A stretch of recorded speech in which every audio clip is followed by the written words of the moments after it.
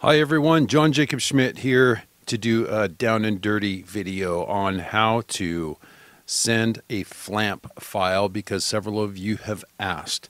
Thank you all for your great feedback and your comments and helping to share the videos. This has helped a lot of people get their comms up as far as digital modes and the Fastlight series or suite of videos. So I have an FLDigi open right now, which is the first thing that you want to do when you want to send traffic using FLAMP or FLMSG. Now, what I did was created a file that I'm using just for these test purposes. So I navigate to my folders, and there it is. There's my file. So what I did was created a situation report using a custom AmRRON form, and I made all this up. There really is a Bonner County, but this would be Bonner County Emergency Operations Center coming from the Incident Commander Smith.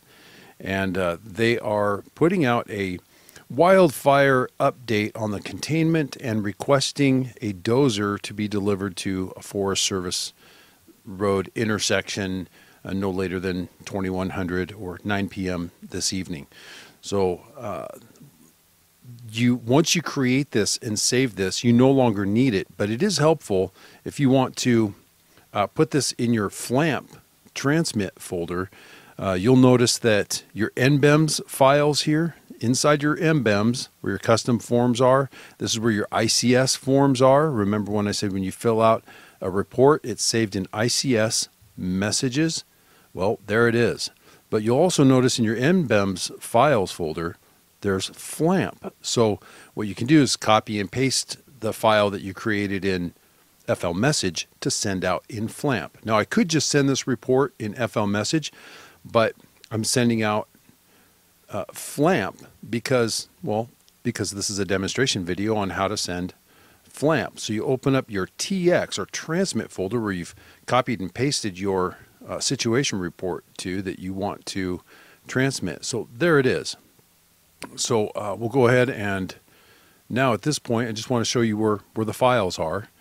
We've already created this, saved it properly, named the file, which is in the AmRRON signals operating instructions, your date, time, group, state, your call sign, prioritized traffic, and so on.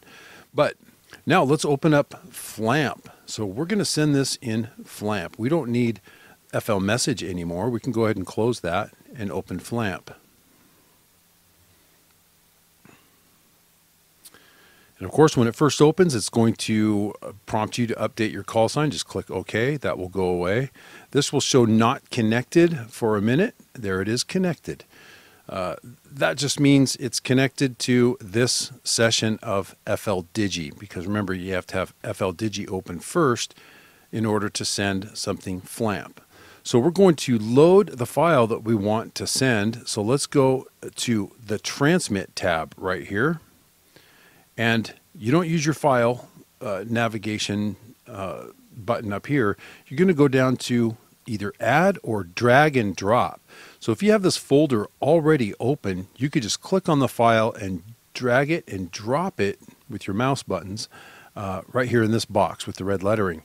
But in this case, we're going to add a file by navigating to it, which will take you right to your NBEMS folder.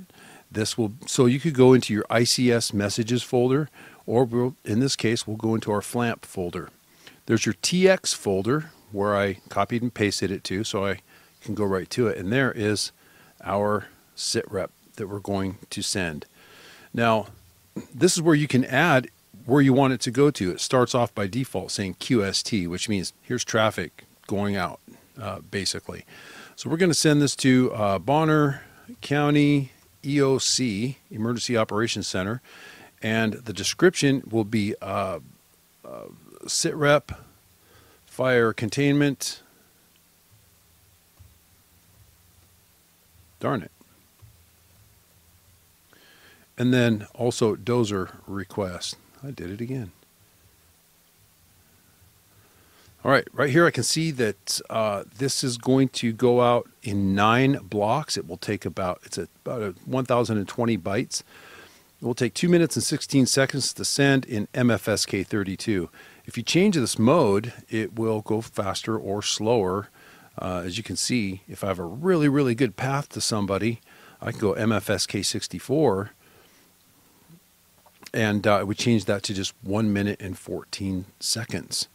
But we'll stick with MFSK32 for this demonstration. All right, I always choose compressed. The COMP is compressed. I want to send it out compressed. It, a lot of times helps the file go out, and oftentimes makes the file size just a little bit smaller.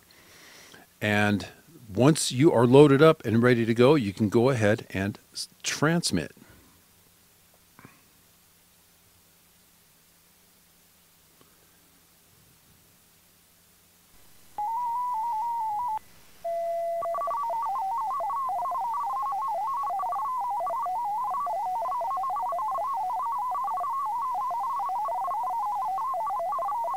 So there it is in the transmit screen of FLDigi, Bonner County EOC. This is N0CALL. Of course, I'm not sending this out over radio, so this is just for demonstration purposes.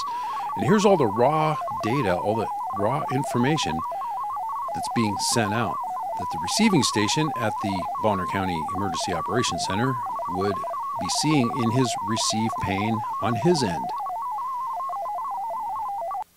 And that is how you send a FLAMP file. Super simple. Now get your comms up.